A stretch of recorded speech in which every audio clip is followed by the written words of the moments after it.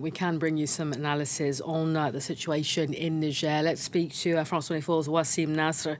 Wassim, just walk us through, if you will, the meaning of the severing of these military accords. What is it for Niger's junta that is done and dusted in terms of those agreements?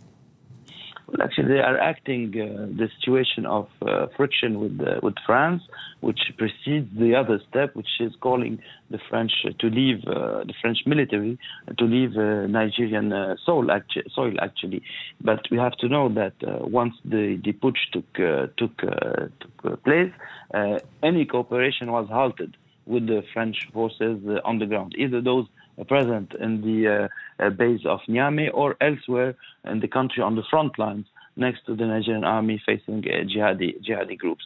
So this is the issue here, is to put the stakes a little bit higher. And we got to know also yesterday that the junta's delegation to Bamako with General Modi was sent also to establish contact with the Wagner mercenaries in Bamako.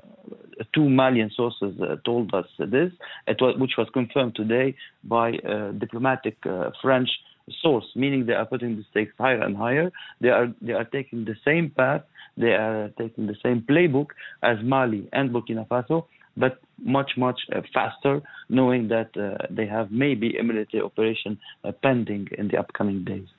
I mean, Wassim, where does this leave the fight against terrorism? You made reference to jihadist groups there. Where does this leave the fight against terrorism in Niger? Because according to the military junta, France hadn't made much headway in any case. Your thoughts on that?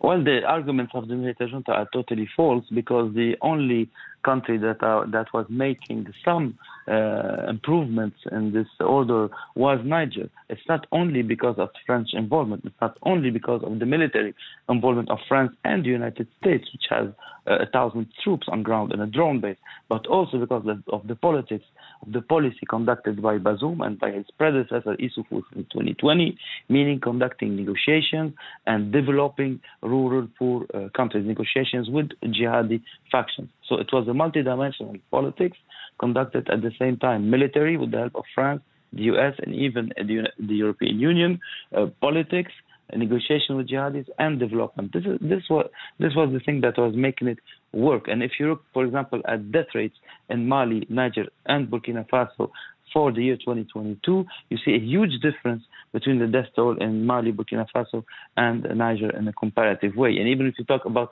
attacks in Niger, we had two attacks of Al-Qaeda this year in Niger. One caused 2 or 3 dead, another one didn't cause any dead.